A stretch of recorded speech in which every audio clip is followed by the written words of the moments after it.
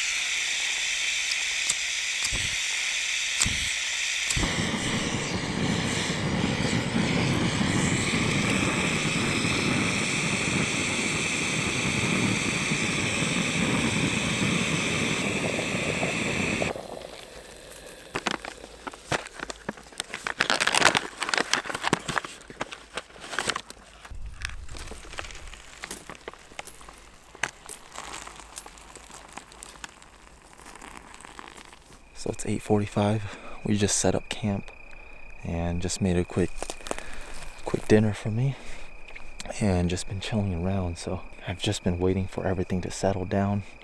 Just let everything be quiet for a little bit. Right now I'm just gonna let out a bugle or two just to see if we can locate a bull.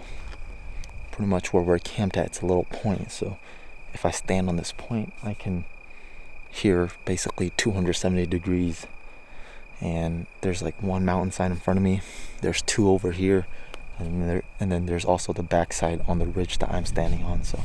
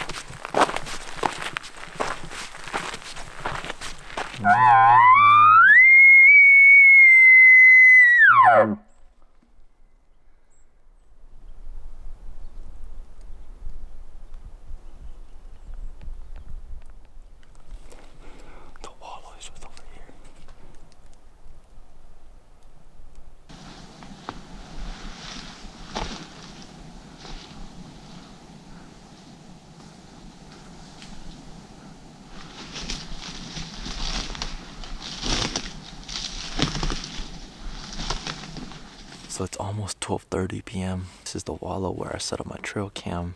This is also the same wallow where I missed that big 6-point 3 years ago. We came in here, nothing, located, nothing, sat here, nothing. The thing that's been messing with my head is the fact that I can't get my phone to read my SD card that my trail cam was taking pictures on. And so right now it's like I have no intel on the activity of this wallow. The trail cam says that it's taken 1,200 photos. It's just a pretty uneventful day today. I don't know. We'll see how it goes. Hopefully we get lucky here.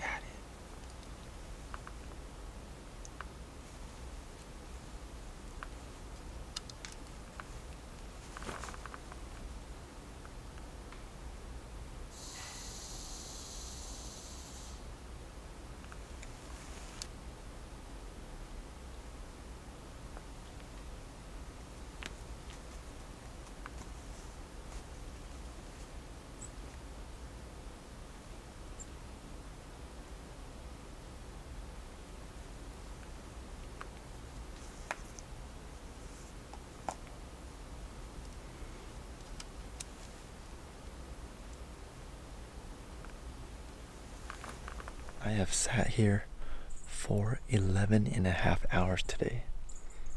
I only have about 30 minutes left of daylight, and I don't think anything's gonna show up, so I'm not entirely sure what this animal did or where it went. I last heard it down below me down here, but I don't know.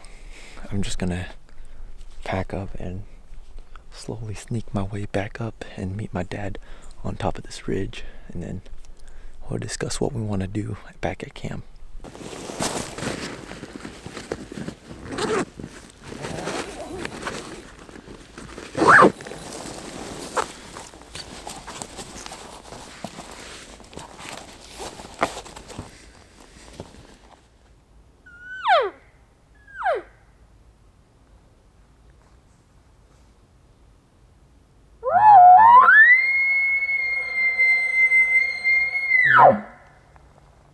Well, it is 9:40 a.m. September 13th. We're just gonna slowly hunt our way back to camp, pack up, and then get back to the truck and go home because my dad has to work. It's like 60 degrees right now, and so I think it's a little too cold for elk to be wallowing, and so I figured let's just pack up and let's just hike around and locate and try to see if we can sound off a bull in the distance. So that's what we've been doing, but if nothing happens, just gonna head back to camp and then pack up and go home for this trip.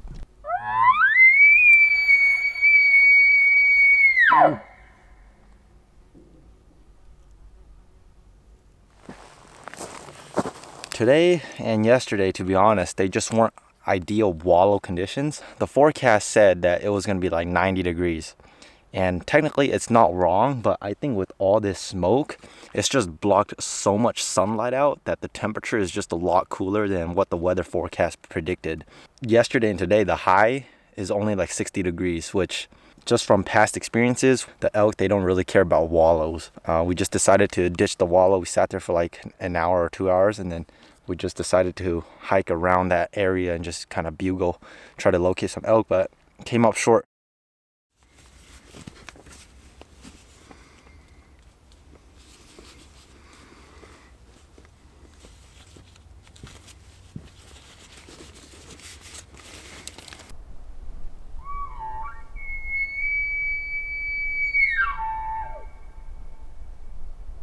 Today I'm hunting with my cousin Joe, and we're both shooters. Well, we both have tags, but today we're just gonna be hiking around, just kind of locate and see if we can call in a bull.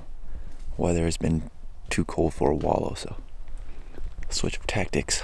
Day 3, third time's a charm.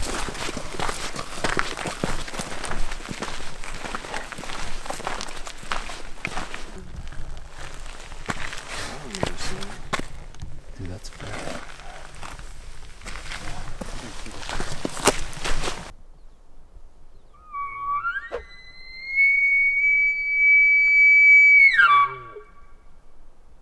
So far, nothing. No bugles. We crossed a couple set of decently fresh elk tracks.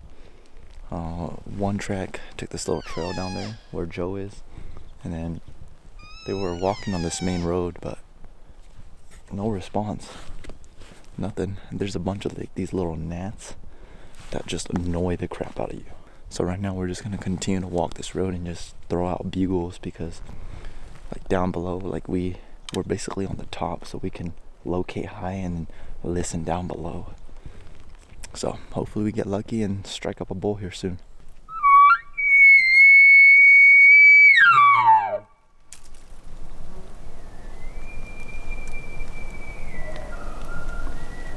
Goddamn. That's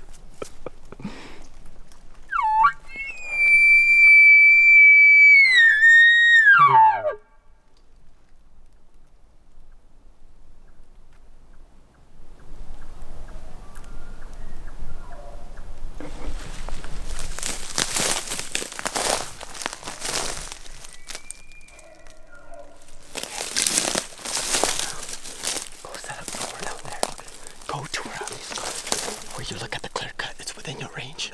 Yeah, at least like 40 yards minimum. But then I'm gonna stay back up here. If he tries to wind us, he'll come right to you.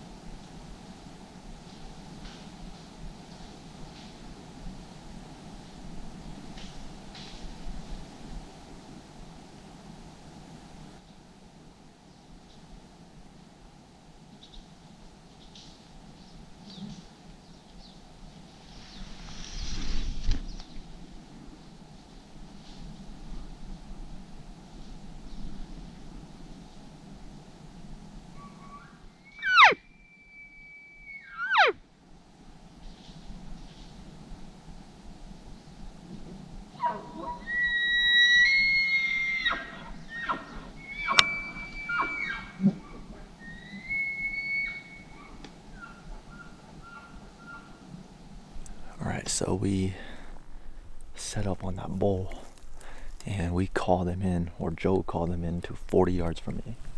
This little tree right here. He stood there, he was coring to me. It was like blocking me from the elk, so all I saw was his right ear and part of his right antler. And he was just standing there. I don't know if he caught me like moving when I was ranging, or what I think happened was, I think that it is so open here that by the time he got here, it's like realistically he should have saw another elk, so he like held up because he didn't see another elk.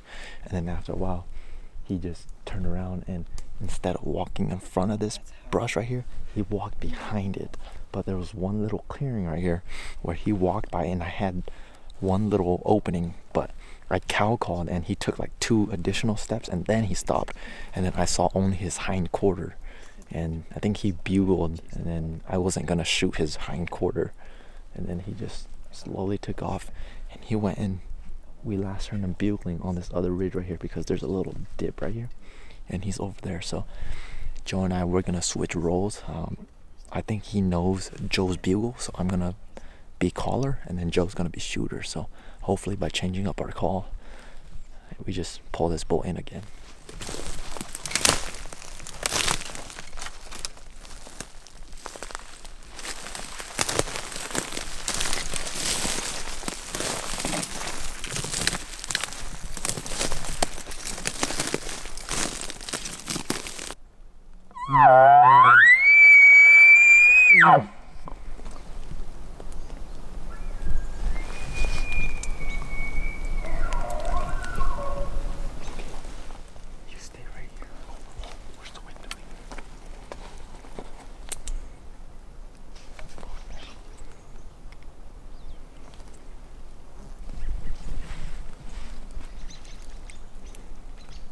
I'll start calling in like 5 minutes. Yeah, get in position.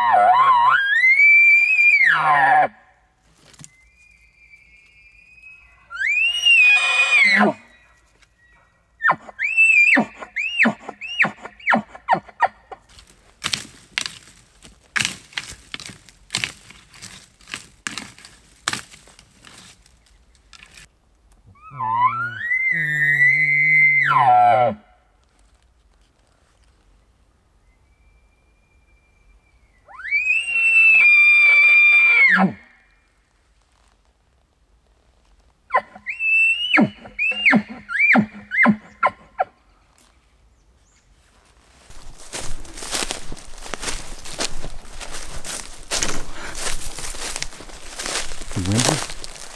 No, I didn't wind me. He probably did when I got up there though. That's probably why he shut up, because when I got up there, the wind's blowing this way down. It was blowing up, and then it started blowing that way, towards him. How close was he? You got pretty close. Full draw at 30 yards. I know.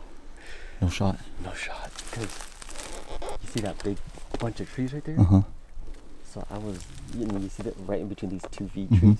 You see that little white tree right there? Yep. In between it? Yeah, I was standing right there so that if he came this way, I got a shot. And if he came that way, I got a shot. And he came this way. He got right here, right? Yeah, he was right there. But there's this freaking branch that comes in, and then it was like, it's got the leaves still. Yeah. So his whole body was covered up. I didn't have a shot. And he just stopped there, huh? Yeah, he just stopped there, and he looked, and then he's like, and that's when he was bugling really close. Yeah. And then he was probably there for like no more than a minute, and he just turned back around. And then when he went back, you never had a shot? Huh? No shot when he went back? No, because I didn't have visual because of that tree. Oh. So I would only have a shot. I purposely set up there because I knew that he was gonna come and look. So if you... That's why I was right there. I was like, there's no way he's gonna make it all the way over here again. So that's why I like worked all the way over here. If he took like 2 more steps, I would have had a shot because there was like a lane about that big, and I had to shoot. I would have to I didn't have to crouch actually because I'm shooting downhill. So his whole side would have popped out, but it was only his side was blocked. Everything was blocked except his head and his antlers. So pretty. They were dark horned and white at the tips. That's why I saw it earlier. All right, so we just sat down and ate lunch, and there's a dead buck. The bases are like, I don't know, pretty thick. I think the mice and pretty much all the rodents like chewed off the antlers, but that looks to be a pretty nice buck.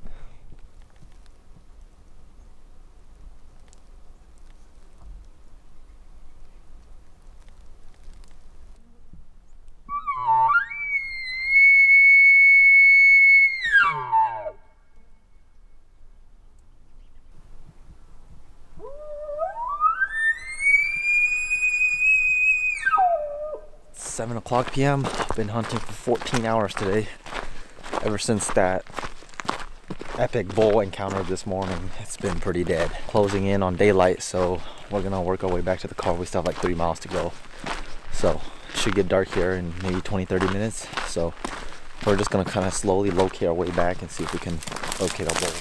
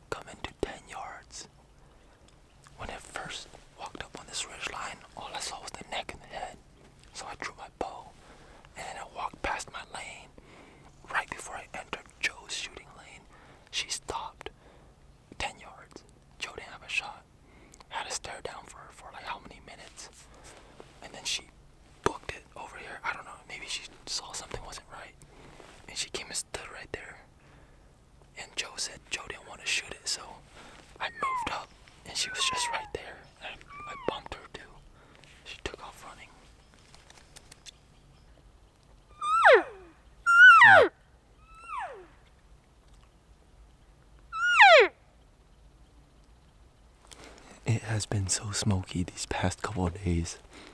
And yesterday night we got some rainfall. And it's like been drizzling off and on. We can finally see clouds again. It's just been smoke the past couple of days.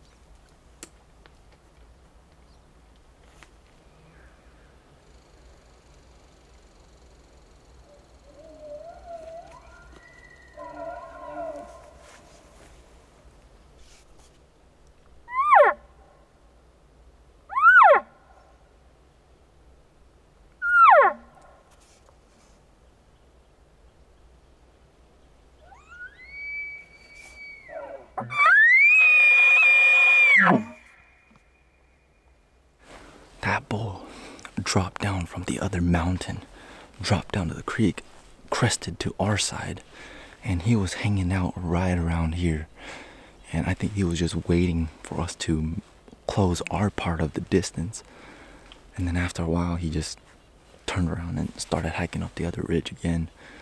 We know he has cows, so like he's got really nothing to lose if he doesn't want to fight.